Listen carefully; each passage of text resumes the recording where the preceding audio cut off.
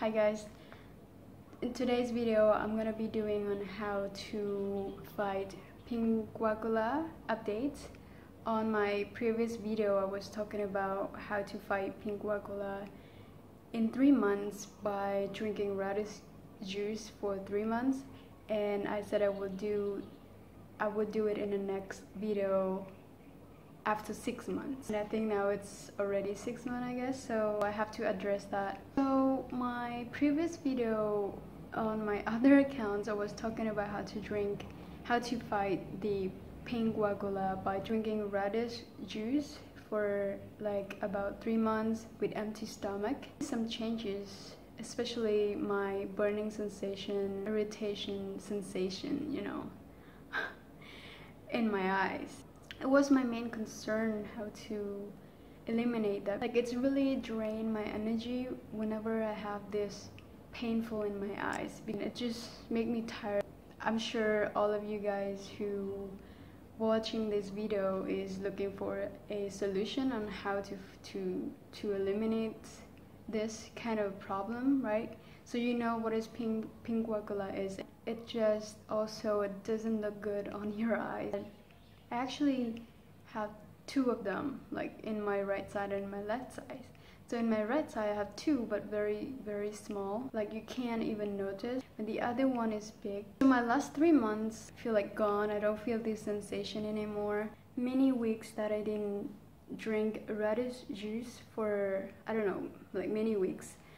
So I'm starting to get back the feeling, the painful, the irritation, and the burning sensation. I just can't open my eyes. It hurts. It's just annoying me, I'm starting to figure out what's happening. I just noticed, like, because I've been busy a lot and filming, and I was surrounded with artificial light, like right now.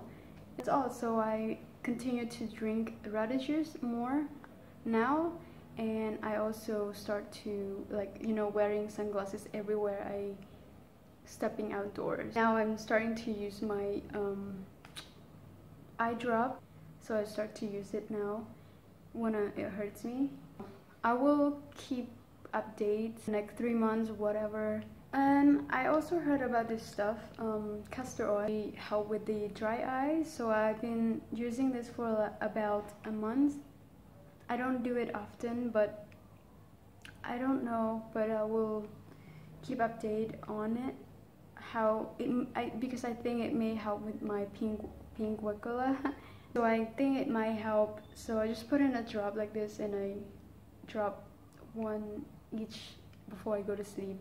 I don't recommend for you guys to use this.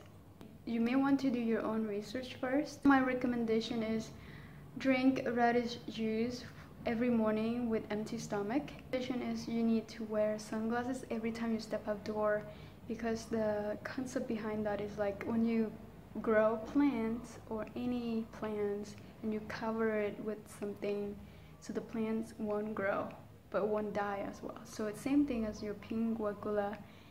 It doesn't see the sunlight, the UV ray, the sunlight, so it won't grow. It won't go away as well. So that's it for now, and I hope this helpful, and I'll see you guys in the next video for